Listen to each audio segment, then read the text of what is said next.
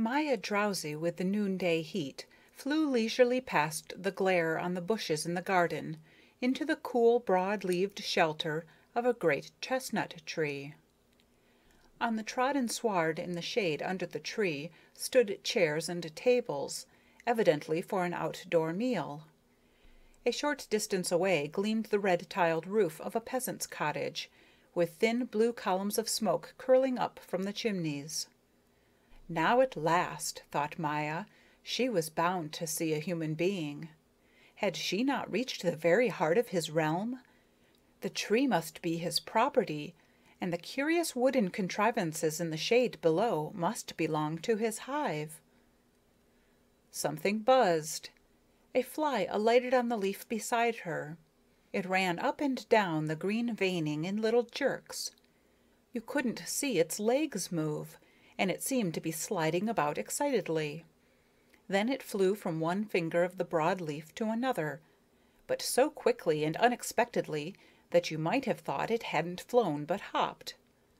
Evidently it was looking for the most comfortable place on the leaf.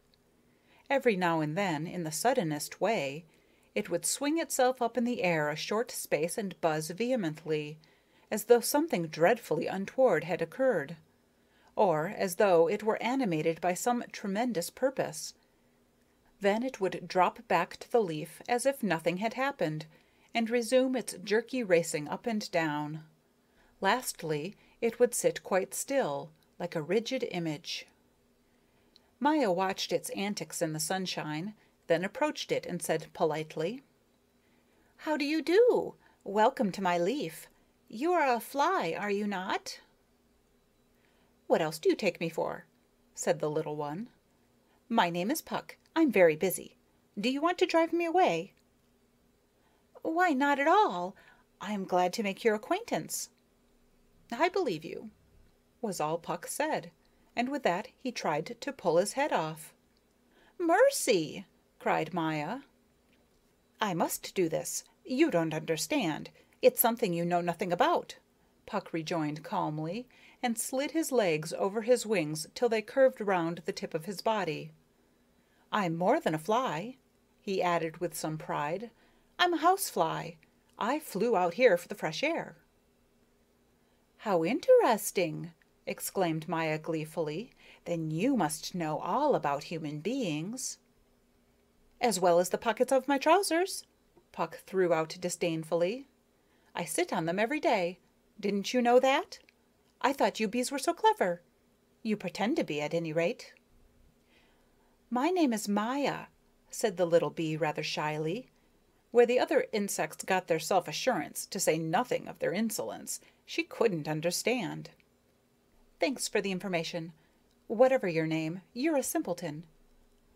Puck sat there tilted like a cannon in position to be fired off, his head and breast thrust upward, the hind tip of his body resting on the leaf. Suddenly he ducked his head and squatted down so that he looked as if he had no legs. "You've got to watch out and be careful," he said. "That's the most important thing of all."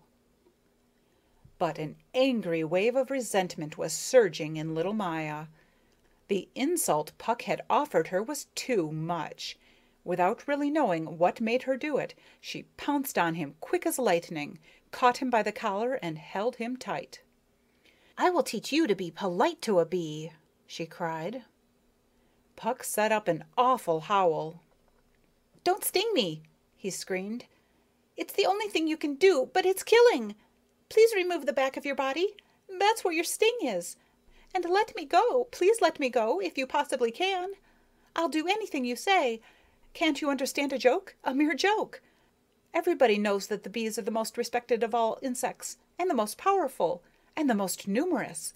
Only don't kill me. Please don't. There won't be any bringing me back to life. Good God, no one appreciates my humor." "Very well," said Maya, with a touch of contempt in her heart.